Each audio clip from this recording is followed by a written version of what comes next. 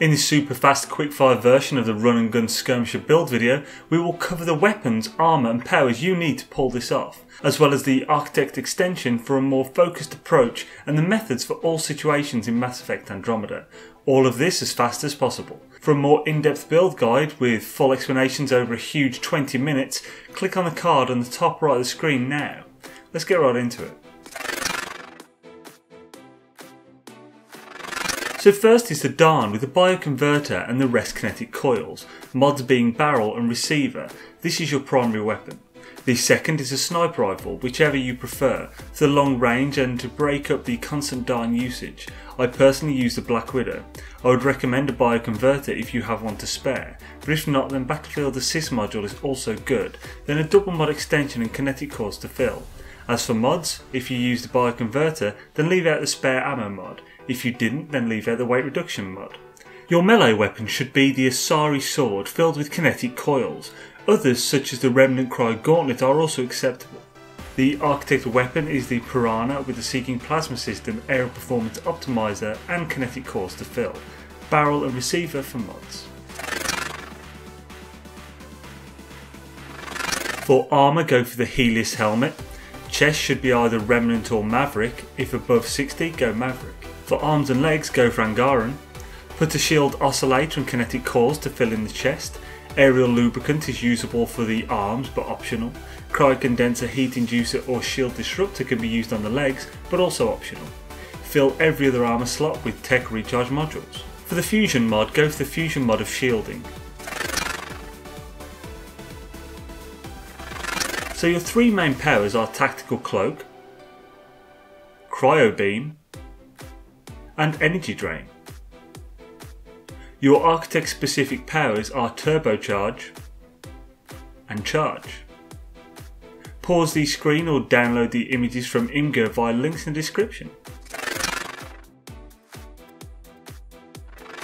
For passives, the priority passive skills for this build are Team Support, Shotguns, Sniper Rifles and Combat Fitness. The passives you should focus on afterwards are Barrier, Offensive Tech, Auxiliary Systems and Combat Tools. Every other skill point should be spent in combat till full, then tech till full, then biotics till full. So in your run and gun loadout, you'll have your Dhan and sniper rifle with Tactical Cloak, Cryo Beam and Energy Drain with the profile Infiltrator. The method here is to use Cryo Beam then Energy Drain to debuff armour by 115%, take away large amounts of shields, score a tech combo, then you can hit Tactical Cloak to get a supercharged shot off from your Dhan and finish off quickly after with further shots. The two powers, Cryo Beam and Energy Drain in this build, debuff or cripple every enemy out there. You then finish the enemies off with highly buffed weapon fire. Tactical Cloak's primary purpose is for survivability. Its duration is 11 seconds, its recharge is 10. You could indefinitely stay in Cloak to regenerate if you wanted. That recharge, I should add, is 10 at base. You have one hell of a lot of recharge buffs. It recharges in a few seconds, as do all of them. On Insanity you can use Cryo and Energy on all enemies at least once. Now this is the fun one. For fighting architects you need your Dhan and Piranha, Tactical Cloak, Turbocharge and Charge, and either use the Soldier or Explorer profile.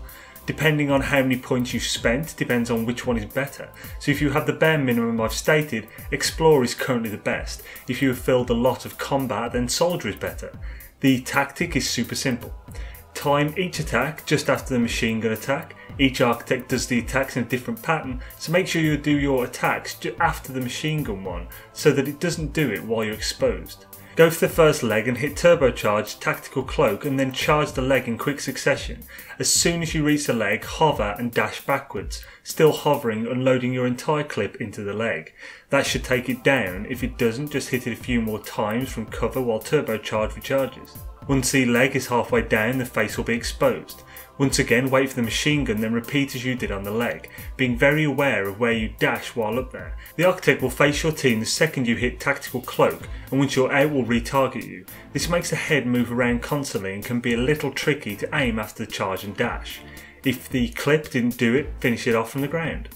Between mini phases, constantly keeping cloak, you can revive from it, grab extra ammo for your Piranha and more.